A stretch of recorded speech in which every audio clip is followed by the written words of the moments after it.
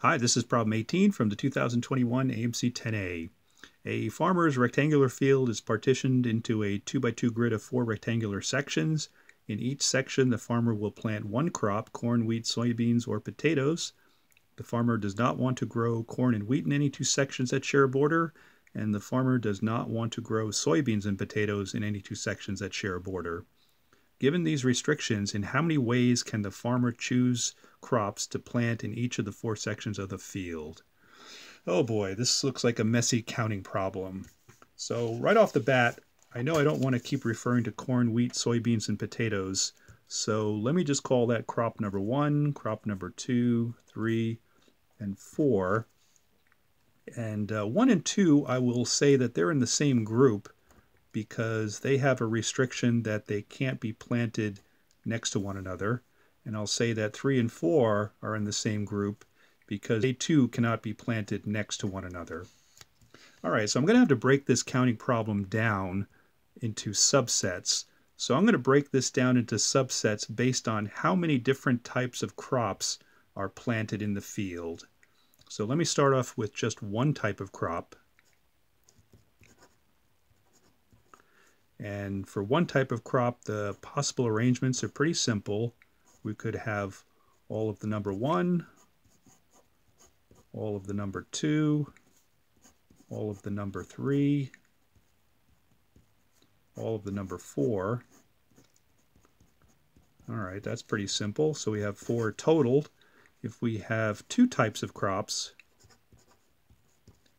then just for argument's sake, what if we choose, say, 1 and 2, or perhaps 1 and 3?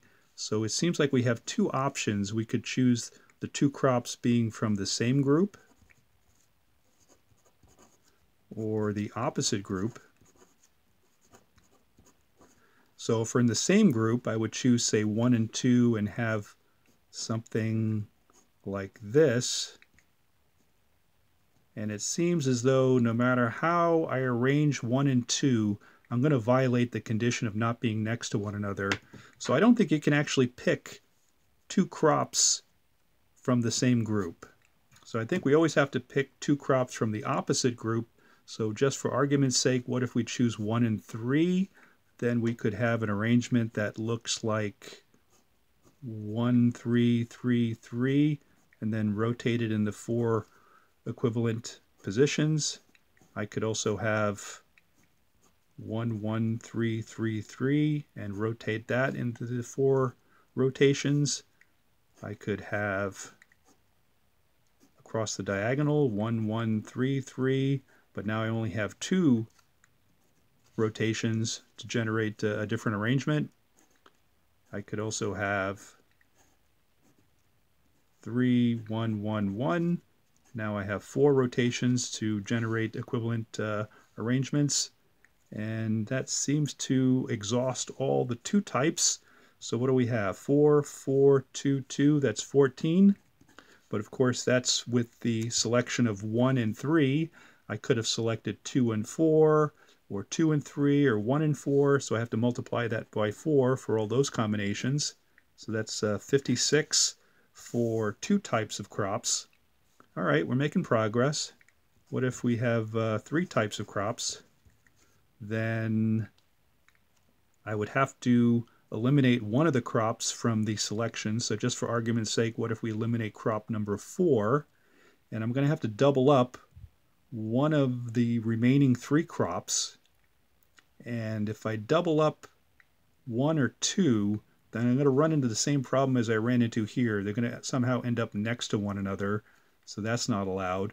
So it seems as if I pick 1, 2, and 3 just for argument's sake, I'm going to have to double up crop number 3 in order to satisfy the conditions. So just for argument's sake, if we picked 1, 2, and 3, we'll have to double up the 3. So the 1 and the 2 will have to occur across the diagonal. The 3 will occur across the other diagonal. We could swap the 1 and the 2. We could also rotate this into 2 equivalent positions. So that's 4. That's for having chosen 1, 2, and 3, we could have eliminated either 4, 3, 2, or 1 from our selection. So there are 4 different ways to do that. So that gives us 16 different total arrangements for 3 types of crops. For 4 types of crops, that hopefully is a little bit simpler. The crops within the same group have to appear across a diagonal. Across a diagonal. Of course, I could have rotated this by 2 positions, or I could swap 3 and 4, or I could swap 1 and 2. So all total, that gives me 8 arrangements given 4 types of crops. So let's add them all up and hope we didn't miss something.